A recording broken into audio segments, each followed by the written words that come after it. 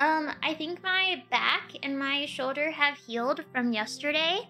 I will be cautious, though, because let me tell ya, those two things, those really hurt. Callie was completely right. It wasn't the hand that gets to you.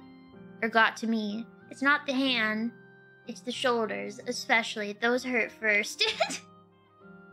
I'll try to be a bit more careful, but I was sketching on my couch because it's comfortable and I don't have to worry about my back and shoulders hurting when I'm like half sitting, half laying down. So I got like 40 little sketches done, but I'm not going to show you. They're supposed to be like little surprises. I'm going to try my best not to reveal them.